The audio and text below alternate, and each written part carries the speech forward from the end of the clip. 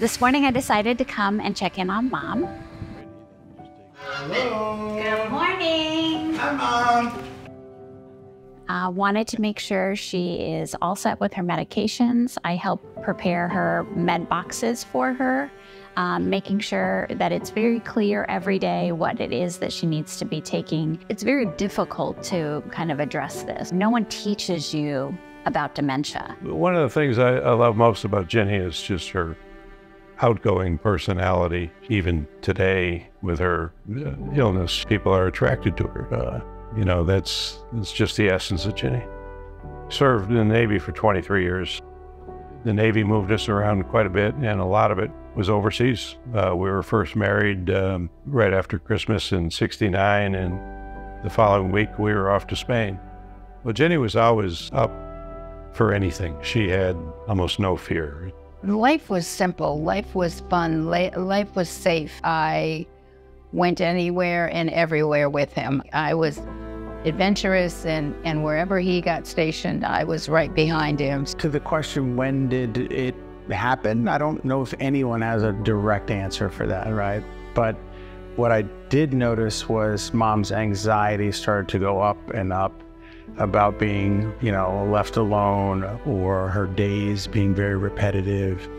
And just some kind of everyday activities were less and less comfortable. I brought it up to Meg, and then I brought it up to Pop, and then we really kind of got on the case about doctor visits and mental care.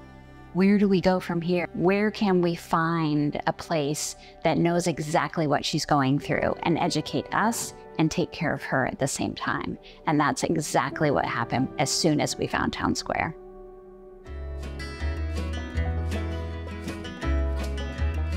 Town Square, to me, brought me back of years that it reminds me of how good life was. The reminiscent therapy that we provide really helps an individual feel at ease in our environment. They're going back to a time they remember.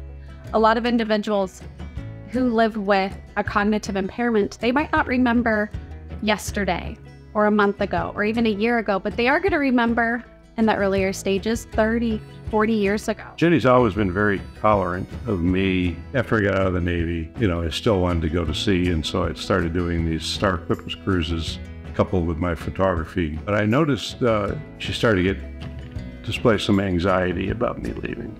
That's when we decided to seek some care at Town Square. The first couple of times I kept thinking, I don't belong here. And Tom said, I think you need to try. And I said, I'll do it for you. And he said, no, do it for you. I said, okay, I'll do it for me. I need to be here. They can't fix me, but they can help me. Well, after my Navy retirement, I worked for a couple companies first, and then decided, along with a friend of mine, to start a company. And it's grown to a very respected, successful company. But it takes a lot of personal attention. So I'm able to stay involved and kind of blend my work responsibilities with my responsibilities to Ginny. When you finally kind of meld with someone, you say, when are you here? And you want to see a face that you can count on to have fun with. We were very pleased to see that it was a medical model that they had on site, a full-time nurse practitioner who was also a gerontology specialist. You couldn't ask for a better model. The educational aspect of it is amazing for us. We get to understand deeper and better about this disease. I love everything about what they have here. We can find a place to go and play games on our own, by ourselves, play a dice game. No barriers, no, you can't do that, or, no matter how ugly you color or how ugly you dress, they don't judge. And it was really neat. The more she expressed joy in this environment, the less anxious the family was. That really helps us as her caretakers know that she is somewhere safe. She's being engaged in her mind activities during the day, and that allows Dad to be able to still run the business, him to still be able to do the things that he enjoys most in life, and know also that Mom is being taken care of. There's nothing like this place, nothing. I can't say it in words because you have to live it. It's somewhere that understands we all aren't just cookie cutter people. We're unique.